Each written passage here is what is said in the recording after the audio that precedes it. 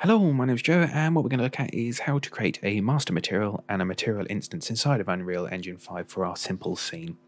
So if it's helpful, please do like and subscribe, as it helps me and helps you as well.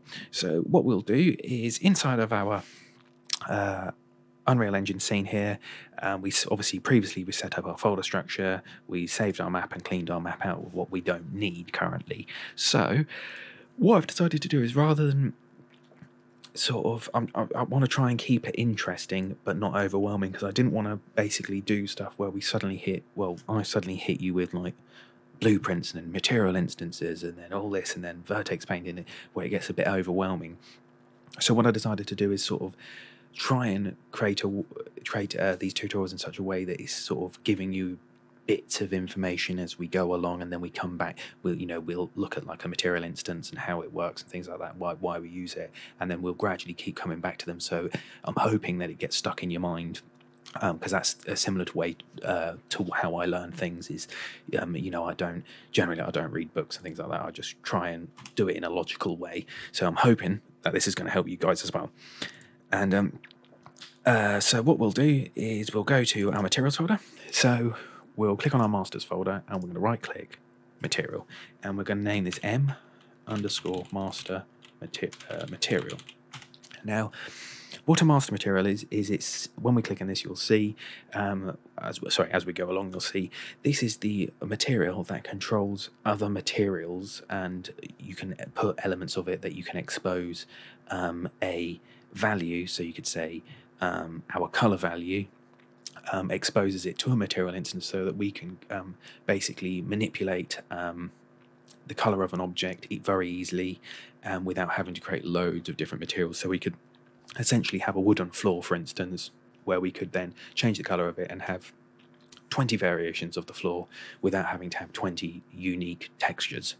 And I think it's very good because you can access it via blueprints and all sorts, so you can change colors of a building really easy when you're creating things like that. But we're just going to look at a very simple way of master material here, so I don't want to get you overwhelmed, and we'll come back to this and gradually add to it. So what we'll do is we'll double click on our material, and you'll be brought to our material window here. So over the left here, you've got your what the material looks like. So you can move, you just click in it and drag, and you can move around here. You can change the shape of it. Sometimes this is useful for depending on the texture you've got. So you've got a flat one here, you've got a cube, and this one you can preview a mesh that we've already got in there. So if this was like a cat, you could preview the texture on the cat. But we're just going to stick with the circle one. Down here is our details panel. So this is certain things here. We'll be dotting in and out of this, not too much. It's just it's probably setting things like two-sided materials and things like that as we go along, and transparency. And then this is our primary window here that we work in. And what this is like, it's a node editor. So when you drag stuff, I class it as a node editor. So if we just click that, it's these little nodes, and then you just drag off of the pin into whatever we want it to do here. We're just going to keep this very simple. So what we're going to do is we're going to create a master material that has a color, a roughness, and a metallic. Now, color is base color, so this is where you would essentially plug your texture in, or a color in this case. And again, don't worry about that too much, because we will be adding to this and we will be doing this. Metallic is how metal something is. So if you want it to look more like a steel or look less like a steel or whatever, this is what the value control here. And roughness is how shiny something is. So if you want it to be, so how shiny something is. Another one we'll look at, but this is further down the line, is our normal maps. So normal maps basically simulate, what's the best way of explaining it? So imagine like a plank of wood, and the wood's got loads of cuts in it and knots and things like that. What this does is this simulates those cuts and knots to make it almost look a bit 3D. You'll find sometimes in computer games, if you go up to like very close to a brick wall, as you walk towards a brick wall, it looks 3D, but if you get really close to it, it's actually flat, and this is what essentially a normal map is. You can simulate that with things like displacement, but we might look at things like that later. But that's another one we will be using, not for this part because we don't have a normal map yet, and also ambient occlusion. And again, we'll come into that a bit later. Oh, and also emissive color. So that is how, imagine a lightsaber glow or something like that. So anyway, if we hold 3 on the keyboard and left click, this gives us a 3 constant. So if you notice, it's 1, 2, 3, so it's 3 values. And then what we'll do is we'll grab our pin and drag that into base color. Now, if we double click on that, you'll get your color sort of wheel here. So what we're going to do is, just to stop pain potentially down the line, is we're going to set this value to just drag these 2 up so that we actually do have a color. Because sometimes you can be doing this and thinking, well, why is it not showing a color? Because you can do that. You can move your color here, move your wheel, but it's because this value here is set to black, nothing's ever going to happen. And it's the same vice versa. If we do that, set it to white, nothing's going to ever happen. So we just want to make sure these are all to the top there, and then press OK. So what I'll do is just set that back to red so that we're roughly the same. That'll do. And then what we'll do is we hold 1 on the keyboard, and then we're going to click twice, so we get 2. This is our 1 constant. And so we're going to plug that into metallic and that into roughness. So as you can see here, we've instantly got a shiny material, and that is because of our roughness here. So 0 is a value, it's a value of 0. It's basically as shiny as something can get. And so if we click on that and then go over to the left here and type in 1, it will reprocess that, and it's got no shininess. So then if we go to say 0.5, it's in between. It looks a bit more like in a way a leather. Say a 0.2. Got that, as you see there. So we'll just leave that for 0 for a minute. And then if we click on the metal's the other way. If you want something to look more metal, it's a value of 1. So then we do that. You can see here it now looks a lot more like a metal. And then you can fiddle about with these to get sort of different sort of styles. So we can get a more see if we can get more of a hazy metal. So yeah, we can do that, and then because well, we want it to be a bit more like a gold or a bronze or whatever, we can do that. So it's sort of playing about in here. So yeah, we'll leave that for a minute. So that's a very simple way to create a material. Now what we can do is we just always remember to save. So just click save. Depending on how much content you've got in here and how much you've got going on, that can take a while to save. And we'll just what we're going to do is just close this for a minute. So what we'll do is then go up to the Create tab here, and we'll go to Shapes, and we're going to put a cube in. And this should plonk a cube in your scene. So if we click on the cube and press F, that's going to focus our cube here. So then what we're going to do is I'm just going to drag this over here, and then hold Alt and drag, and that duplicates. So then what we're just going to do here, this is for the purposes of our material instances in a minute. So what we can do is we can drag our master material onto a cube. So you can see here that it's on the cube. Doesn't look anything fancy because we haven't built lighting, things like that. So if we just go over here, go to our light source and just set this to, so I'll just drag that up. So click on light source, set this to movable, and then go to our sphere reflection captures, and no, sorry, what am I doing? Skylight, where is it? Sorry, it's slightly different in, oh yeah, so skylight, and then set that to movable. And so basically what that does is that means the lighting's happening in real time. We don't, we want to be working in real time temporarily. We don't want to look at baking, because what you have to do is you have to put your lighting in and then build the lighting, wait around, put your lighting in, build around, things like that. So we see we've got our metal material here. Now what we want to do is we want to have 3 variations of color. So obviously you could go right click, duplicate, put that on there, then open up our material, and we're going to say, well, I want this to be a red color. Save that material. Wait for it to save the project. And now we've got a red material. But what happens is this isn't potentially practical. Obviously, when you've got color values like this, it's not so much of a big deal. But if you had, say, like I said earlier, if you had 20 variations of wood floor, when it's not needed, it's just filling up disk space and memory space potentially, and obviously can hit your performance. So what we're going to do is we're going to delete this material I've just created here,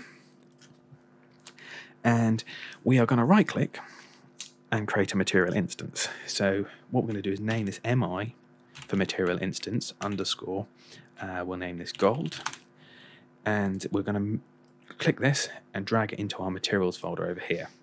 We want to move it there. So what we can now do is drag that onto here.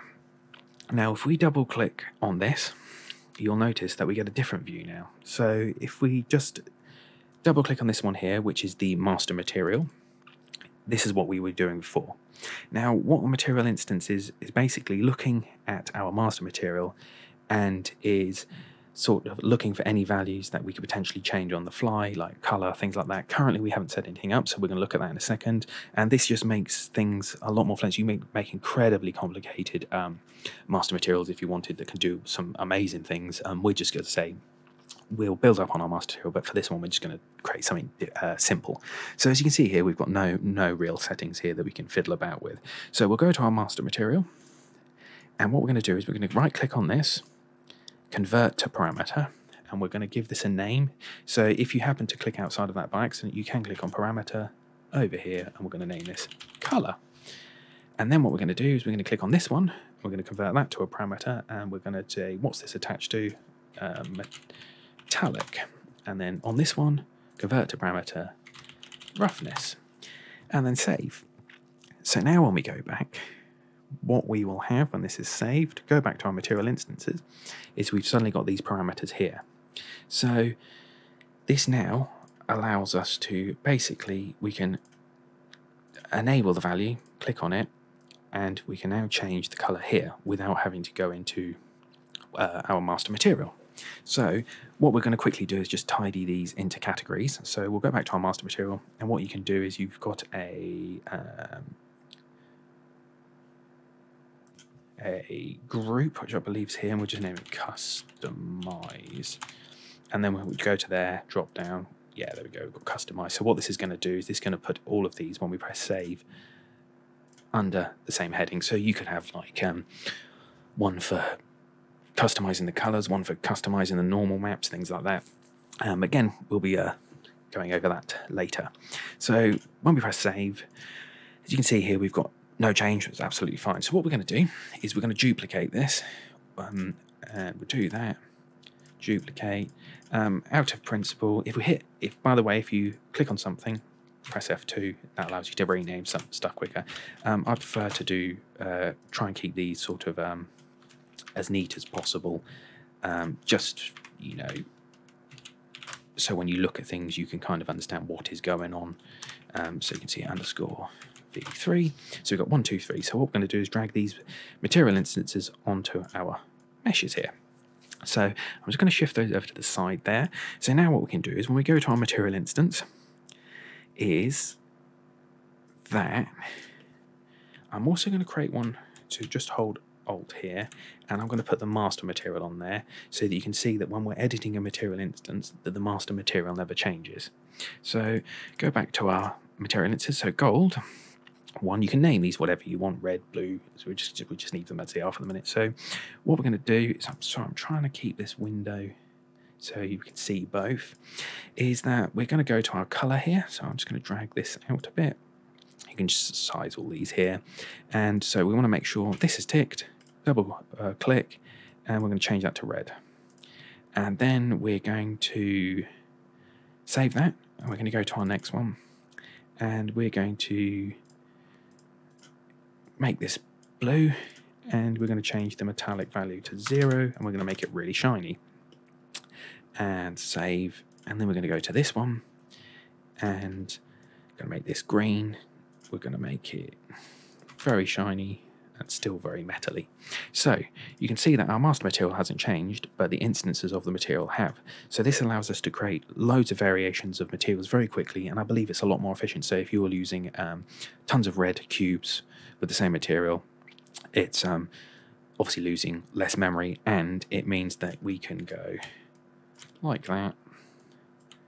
We can have, you know, you could have 50 of these in a scene. You think, oh, it's not quite the right red I want. I want it a bit more brighter, and you can see that it's changing everything in one go. And so you can see how practical these are for creating stuff and creating materials.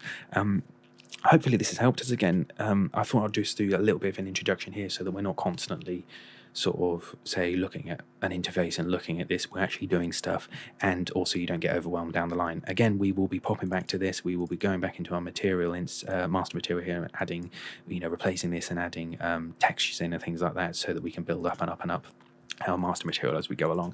So yeah, hopefully this has helped. If it has, great.